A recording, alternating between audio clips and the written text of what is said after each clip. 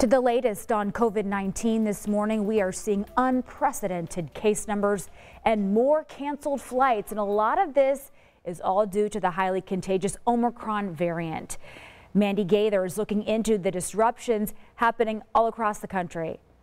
A new year, continued concern, record numbers of COVID-19 cases in the U.S. Omicron is truly everywhere, disrupting a normalcy Americans were hoping to see in 2022. What I am so worried about over the next month or so is that our economy is going to shut down, not because of policies from the federal government or from the state governments, but rather because so many of us are ill.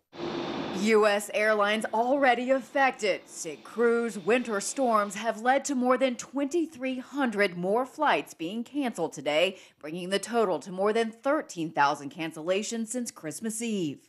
We should anticipate huge delays and disruptions in that, all transportation hubs.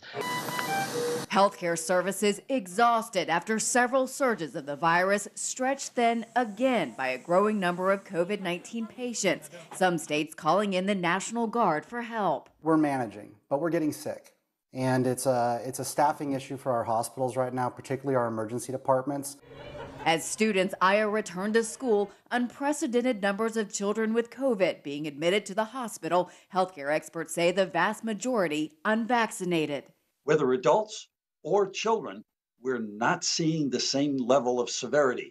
But if you're unvaccinated, that's the group still at highest risk. I'm Mandy Gaither reporting. Back here at home, Indiana is dealing with a staggering number of COVID cases. The state's latest report included more than 12,000 new cases. That's the highest total for a single day during the pandemic by thousands of cases. You can see this dramatic increase when compared to the last few months. And there's even more concern for cases coming off, of course, New Year's Eve gatherings. Remember, these are numbers from late last week. The state took a break from reporting for the holiday weekend. We are expecting new numbers early tomorrow.